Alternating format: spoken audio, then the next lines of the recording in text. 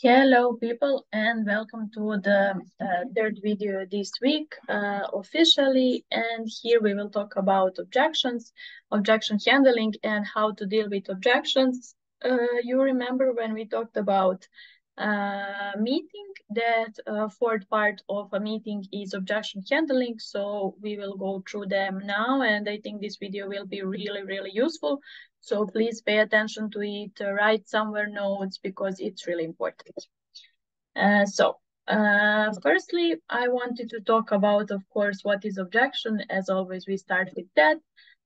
First, that is some problem that EP cannot solve alone. So, for example, EP has some concern, EP is not sure about something, and just he cannot solve that alone. And he is always like, okay, I can't go on exchange because of that and that. And then after that, you realize actually that it's not so big problem and that they can go.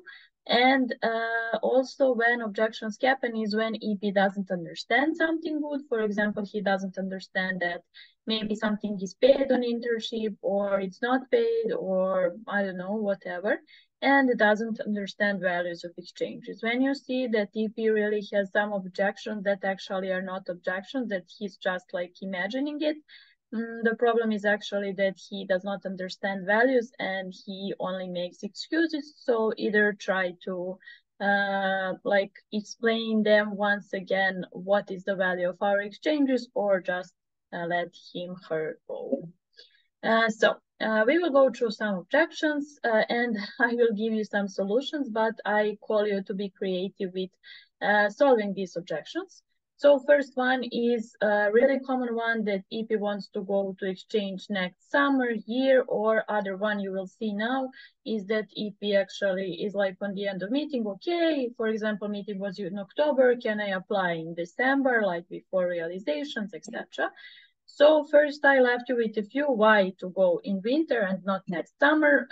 First and most common one, you can always say to them like that some countries are more beautiful in winter and that it's worth visiting them in winter. Then if he is if he is interested now for exchange, he's ready to go abroad, he's ready to have his internship or volunteering experience, he will probably lose interest till next summer, till next year. So just say to them, okay, but if you're interested now, go now, because I know from experience that you will not be that interested later. And if you want to have like adventure experience now, go for it. And it's really common from people in general to like postpone some big things like going abroad or something, but just hype them up about exchange and explain them why he should go now. Then there are a lot of opportunities during winter which will not be there until summer and during summer. So if he finds something good in winter, don't miss that opportunity, because really some opportunities do not open twice. Then what when he say that he wants to apply later, for example, as he said, he wants to apply in December. Their first thing that you can say definitely is that flight tickets will be more expensive if he buys it month before. For example, if he buys in January for January, then if he is approved now in October, and then he needs to go like in January. Like this, if he is approved before, he can have time to prepare, to meet, for example, company, to meet ICX, to really be good prepared for experience. And if he is approved like a day before realization, he will not have time for anything. Then on every opportunity, there is only 1 to 2 opens, and you know when he speak of approving, it's in November. So if he's not approved in November, there's a big chance that a lot of opportunities will be fulfilled. So maybe he will not find the right one if he applies later. So that are all the reasons that you can really tell EP that it's better, and it's really better for him to be approved earlier than later. Objection number 2, parents don't let EP go. First, you need to find out what are they insecure about. Like, talk with EP honestly and say, okay, I just want to understand why. Is it because the parents don't trust us as organization? Because they think that it's a waste of time? Because they think it's too expensive? What is actually the problem? Then offer to talk with them if they're more comfortable to talk with somebody from organization. I also did that as OGX member because they really feel more comfortable when they actually hear from somebody from organization. Then help EP how he can convince them, list with him reasons, okay, what you will say to them, how you can make them trust you, etc. Then connect EP and parents with somebody that was already on exchange. So offer him that or their parents. Okay, do you maybe want to hear from somebody that was on exchange? Maybe you can even call somebody that was in the same country as that EP. We can always, as that EP wants to go, so we can always find somebody really useful and really like connected to the same kind of experience. Then show them website videos because you know that parents are a bit more traditional, so they will always first go to website to see what is that ISEC and where does my kid want to go. So show them website, some videos, YouTube. They can really see Instagram. They can really see that we're like serious organization. Yes, then we go to number 3. If he doesn't have money or just for him experience is too expensive. First, I wrote with small letter, I'm sorry, but find countries near Austria. Maybe he can go to Czech Republic, Hungary, Serbia, Romania, then, I don't know, Switzerland, like some countries around us or near Austria.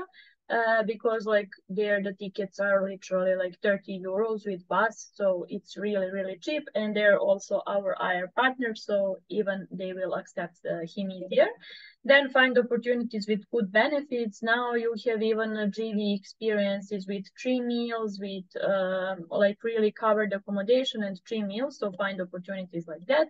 So he doesn't have any more cost than transportation. But then some GT opportunities even cover transportation. So if he's interested in GT, we can always find some IR partners or some opportunity that covers accommodation. Just tell me or your VP. Then make a plan with him how will he save money. For example, calculate with him how much money he needs for transportation, for that, and then how he will save money. Then explain that he can pay part by part separately, like he does not have to pay to us whole money at once. And then help him find some country that is more cheap in general. Like we know that, for example, North European countries like Netherlands, Belgium, they're a bit more expensive, even if he wants to, for example, go out, hang out with other EPs, which is normal. So then try to direct them to a bit more cheap countries that are cheap in general, like Balkan countries, which has really beautiful, beautiful opportunities, or I don't know, if you offer him Africa, maybe transportation is a bit expensive, but life is more cheap. So the best option then is South Europe, I would say. And explain what is included in price. So for example, if he's too like, why do I pay you this much money, etc., just explain to him that that is accommodation and sometimes food and sometimes even transportation. So with that, he will get all that, and he can really, yes, I also put that, he really explained to them that he cannot find that cheap accommodation for 6 weeks or more for only 300 or 400 euros. So that is the last option that you should say to him, but it's totally okay to say. I also said it to my EPs, okay, but that is really okay because you are staying there for 6 or 8 weeks or even a year, and you get help, support, etc. And for example, for vacation for 10 days, you also pay like 200 euros or even more. So you can always explain them also like that. And then fourth one is that EP is approved, but EP doesn't want to go on exchange suddenly. This is also common. So you should first bring him back to reasons why he chose to go, like why he does want to go, why he was approved, etc. Then explain all the consequences ICX will have. Really explain to them that ICX is waiting for him because it's true that they're counting on him to do this internship or volunteering experience for 6 weeks. Then connect them with ICX. That is always good, like connect them with ICX and let them energize EP a bit, like, okay, we are waiting for you, we want you to come, etc. to maybe send him some video. Then connect EP with somebody who was on exchange. That is always a good option. And then explore a bit deeply, like what are the reasons behind this decision. Sit with him and honestly talk, like, okay, but why? Or did you change your mind? Do you know that this experience is only like once in a lifetime opportunities? Really, if you were already approved, already accepted for some exchange, just go now and you will have time of your life. At least that is what I believe in. And if he doesn't go now, he probably never will. You can always say to him also like that. Okay, EP is already international student in Austria. We know that we have a lot of actually EPs like that. And actually, first thing that you should always divide to them in their head is that this is not studying abroad, like they're studying abroad. Like purpose is to develop personal and professional skills. And that is the first purpose of our exchanges. And also to have some impact, I didn't write here, but also to have some impact on environment, especially in GB. Then practical experience, they're only studying here in Austria, but actually on our exchange, they will get something practical, like teaching in school, doing something practical, doing a practical internship and trying all that they're learning at school, university, etc.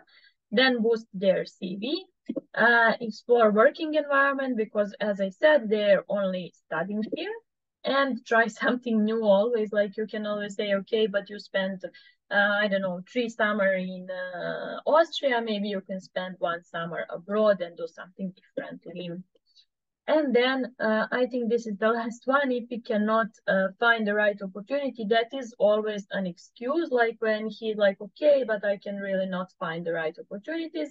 Okay, we are there just because of that. And OGX literally exists because of that, to help our EPs with that. So first of all, what you need to explain to them, if you see the EP is choosing opportunities only based on country, that is really not good, because entity as itself is much more important than country.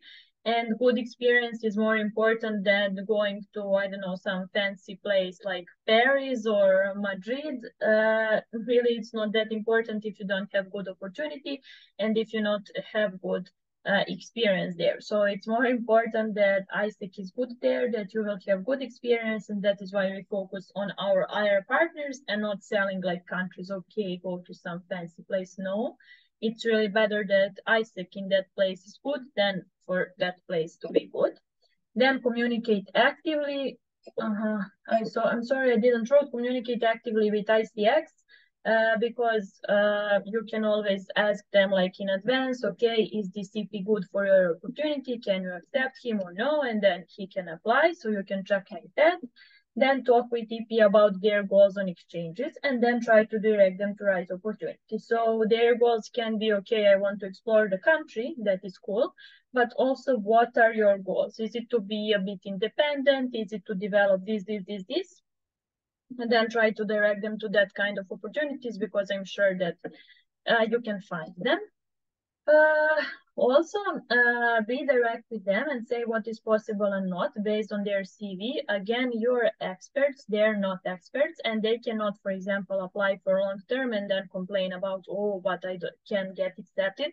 Of course that you can't if you don't have enough experience. So please don't let them apply for everything. Just direct them, okay, based on your experience, you can apply for this, and this.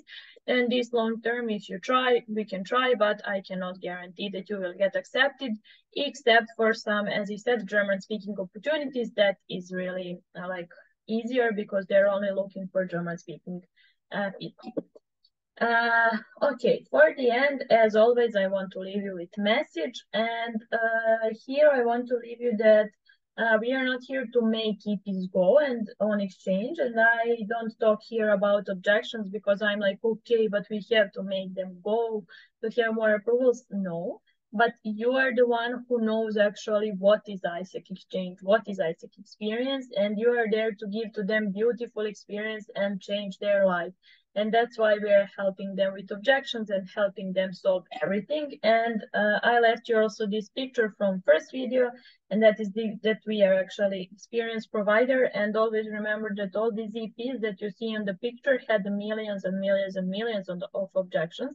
But then when they went on exchange, they were really grateful that they did, and they were really okay. This is all worth it. So that is it for this video. Enjoy and see you. Bye.